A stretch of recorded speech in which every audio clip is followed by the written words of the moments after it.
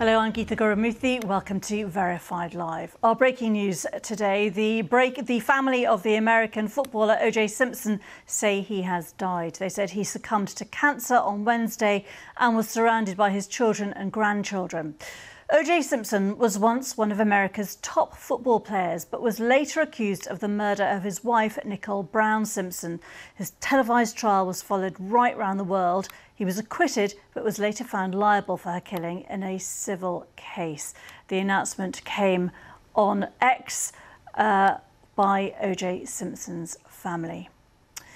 Well, let's speak to our correspondent Tom Bateman, who is in the US for us in Washington. Tom, just tell us, what have the families said? What do we know? Well, it is a very short statement from the family of OJ Simpson that reads, on April the 10th, our father, Orenthal James Simpson, succumbed to his battle with cancer. It says he was surrounded by his children and grandchildren.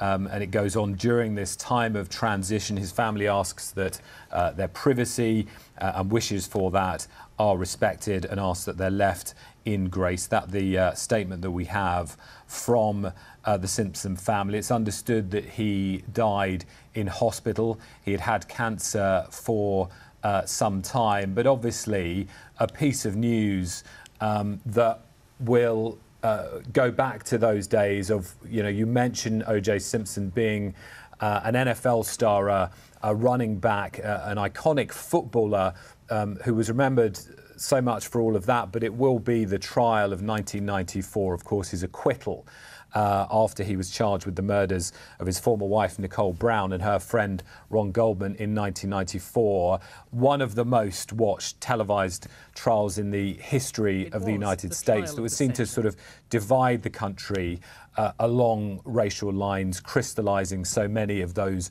divisions in America. His acquittal after that trial, of course, that so many people will remember OJ Simpson for. And until we hear, of course, more from the family and friends of OJ Simpson, we just have that simple, short statement at the moment.